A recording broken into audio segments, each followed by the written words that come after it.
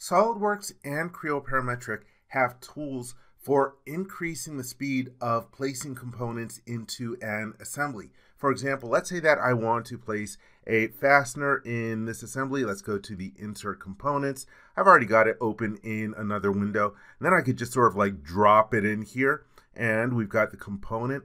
Then we would add our mates to define the location.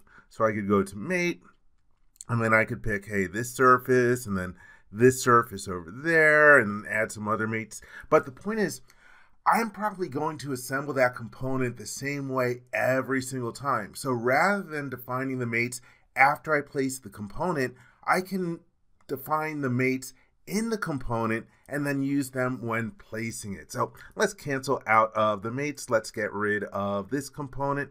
I will right click and delete it. Let's click yes in the confirm delete dialog box. I'm going to switch windows to the individual part.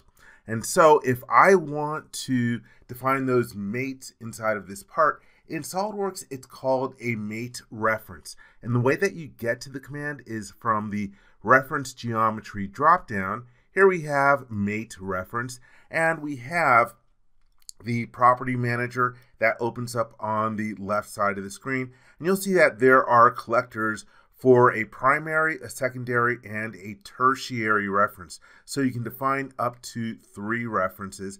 Here we have the reference name, and by default, it's called default. I'm going to come back to that in a moment. But for the primary reference, what will help when I am placing this component is to use this edge. And then for the secondary reference, I will select the surface, and then I can go to the drop-down list next to the paperclip. The paperclip is the symbol in SolidWorks for mates, and by selecting that cylindrical surface, you can use it either default, tangent, or concentric. I want it to be concentric. And then for the third reference, I'm going to use this flat surface. And from the drop-down list, we have the choices of tangent, coincident, or parallel. Let's choose coincident. And then we have another drop-down list where we can specify if we want the surface here and the surface it's assembled to be aligned, anti-aligned, or closest. In this particular case, I want anti-aligned. And so those are my mate references. Let me hit the check mark. And now we have a folder that lists that mate reference in here. Be aware that you can actually create multiple different mate references inside of your model. Now let's go back to the assembly. If I want to place this using the mate reference, let's go back to the insert components. And here we have the part. And now I'm going to pick and I'm going to drag it. And you'll notice that as I get close to the location where I want it, it snaps in there because of those mate references. And here you can see it in the model. And one thing about this is that you'll notice that there is a minus sign in parentheses indicating that it is not fully constrained because there is still a rotational degree of freedom in this situation. So that's one method that you can use for that. Let me select this and I'm going to right click and choose delete. And let's click yes in the confirm delete dialog box. Let me go back to the other window to mention something else about these mate references in SolidWorks. I will select this one and then let's right click and choose edit definition. And I'm going to change the name in here. And mate references work differently if they have a name or they don't have a name. And I recommend defining a name in here. And in some places it says that you should make it the same name as the name of the mate reference in the assembly that's going to accept it. Actually, it turns out that as long as you give it a name, it's actually going to evaluate all the mate references together. So let's hit the check mark out of here, and then I'll go to the engine assembly, and let's go to the reference geometry drop down from the assembly tab in the ribbon. Then let's choose mate reference. And for the references, well, I will select the edge as the first reference. For the secondary reference, let me select the cylindrical surface. And for the third reference, I will select this flat surface. And the order matters. If the order of the selections are the same as in the component, then it will help match them up. And let's change this one to concentric. Let's change this one to coincident and anti-aligned. That's good.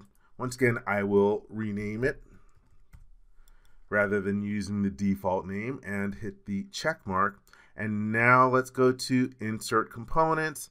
Let's select this one over here. And you'll notice that it just automatically snapped in there. I didn't even really have to move close to it at all. It just recognized that, hey, we already have a mate reference in the assembly. Let's hit the check mark in there, and we've got it placed. And in this situation, we have the F indicating that it's actually fixed. Who knows? And then let's go to the View Mates. You'll notice in this particular situation, when we view the mates, even though I selected an edge, a cylindrical surface, and a flat surface, we actually only get 2 different mates inside of here. Let's close that. And again, you can expand the mates to see them inside of the model. Again, that's another big difference with mates in SolidWorks versus constraints in Creo Parametric, in that the mates exist in this mates folder, although if you expand the component, you can see the mates in the engine manual located in its own folder as well. But again, mates sort of exist at the assembly level and are created like after you place the component. So anyhow, now let's jump over to Creo Parametric. Okay, here we have an engine assembly, and if I go to the Assemble button, let me grab the bolt that I want to place. This one has a family table, so I will select the instance that I want to use. And normally when you go to place the component, well, here we can manually define our different constraints, sort of like I showed in SolidWorks. We can select the different surfaces that we want. Here we got a coincident constraint, but to save ourselves time and effort, let's define that information in the model itself. Let's cancel out of here. Let me go to my window drop down and change over to the part itself. And in Creo Parametric, it's not called a mate reference, it's called a component interface. And I've got a nice big button for that right in the ribbon. Let's choose that. Here we have the component interface dialog box, and you can name it whatever you want. Changing the name doesn't have an effect in Creo Parametric like changing the name of a mate reference in SolidWorks. But let's define our different constraints. I will choose automatic, and I'll pick the cylindrical surface. Let's add in another constraint. I'll pick this flat surface. You'll notice the explicit type here is mate. We also have the align option. That's sort of like the aligned and anti-aligned choice that you have in SolidWorks. But I'm happy with the mate, which corresponds to anti-align. Everything is good in here. Be aware that there's other stuff that you can do, like adding in criteria for making sure that you get the right match. So for example, you could have parameters and features and put a parameter in here and try to say, hey, this stuff has to match up. But again, that's just a little additional stuff that you can do. Let's hit the check mark, and then if I go to the footer in the model tree, down here you can see our interface, and there is a little green diamond on it, and that indicates that this is the default component interface. Oh yeah, by the way, let me right click on this and edit definition from the mini toolbar. And so here we have the name of it. Right now, from the drop-down list, this can be used for either placing the component or having other components assembled to it. I could say, hey, I'm only using this one for placing the component if I want to. Let's hit the check mark to complete out of there. And now I'll hop back over to the engine assembly. To assemble the component, let's click on the assemble icon and grab the part. Again, this has a family table, so we'll choose our instance. And the way that component interfaces work in Creo Parametric by default is that you have the component, you have the different interfaces, and then we're going to pick the corresponding geometry. So for example, we can pick the cylindrical surface and then the flat planar surface, and there it is located in the model. The component is orange because it is fully constrained. We have the Allow Assumptions option turned on. Even though there is a rotational degree of freedom, it chooses the first mathematical solution in order to allow it to be fully constrained. And now that we have the first component in there, you can right mouse click and there's the option for new location if you wanted to pick another cylindrical surface and another flat surface in order to place the component multiple times. You can go to new location and do that as many times as you want. But let's hit the check mark or the middle mouse button to complete out of there. If you want behavior sort of like how you assemble in SolidWorks, oops, I spun myself around there, then you are going to use something called the Auto Place option. Let me zoom in over here. Now we'll go to the Assemble button and let's grab our component and the instance. And this time, instead of picking the geometry, in the ribbon you have this Auto Place option, and you're going to pick a screen point. I'll just pick approximately on the screen. And here it came up with 5 different guesses. If I expand the preferences, here is the maximum number of locations. That's why we got 5 guesses. You can change this number. And right now it's using a search area based on 50% of the model size. You can see if any of these guesses were correct, and in this case they weren't, but let's just select the first one and use the close button and then hit the middle mouse button in order to place the component. And just like you can create component interfaces to receive components in the assembly in SolidWorks, hey, we can do that here. Right in the middle of the ribbon, we have our component interface command, and then we can click on it, and then for our constraints we will use this cylindrical surface, and then for our other constraint we'll use this flat surface. And if I go to the name of the interface, we can change it from being used for placing and receiving just to receiving different components. We get a warning that the interface will no longer be the default. That's fine, and then hit the check mark. And here you can see the component interface in the model tree. If you right click on it, you can choose to move it to the footer, and there we can see it in there. But if you want it back in the main model tree, hey, let's move from the footer. And now that we have a component interface created at the assembly level, let's go to Assemble and grab our bolt. I'm going to use a smaller diameter because the hole looks smaller. Let's use the Open button.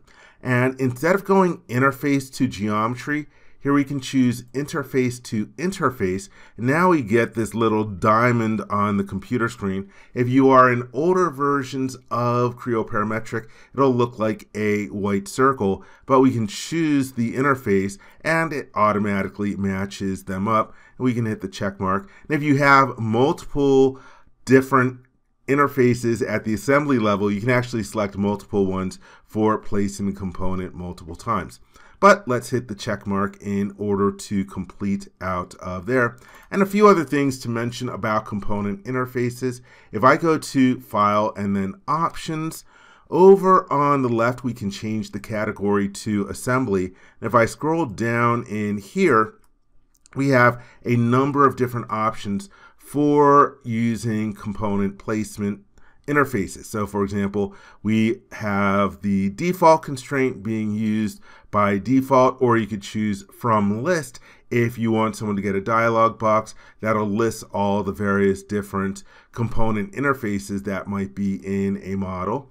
Here is an option to allow the creation of temporary component placement interfaces so that the first time that you assemble a component in your session of Creo Parametric, it'll remember how you assembled it and it'll allow you to use that temporary component interface to place the component again and again and again. And you can save that interface in the model if you want to use it in your next session of Creo Parametric. And here we can place the default component interface using, by default, multiple locations. That's why we were able to hold down the right mouse button and choose new location. But you can also change this to single location, for example, if you wanted not to allow people to do that. And here we have automatic placement options. So in the auto place dialog box, this is where the 5 value came from. Here's the 50% of the model size. We have a bunch of other different options for controlling how it checks for things like interference or making sure that you have the right matching parameters or criteria like I showed earlier. But anyhow, let's click the OK button out of there. And now you get a sense of the difference between component interfaces in Creo Parametric and mate references in SolidWorks. I hope you enjoyed this video. For more information, please visit www.creowindshield.com. If you learned something from this video, please give it a thumbs up. And if you like this video, please click the subscribe button and ring the bell to be informed when new videos are uploaded. Thank you very much.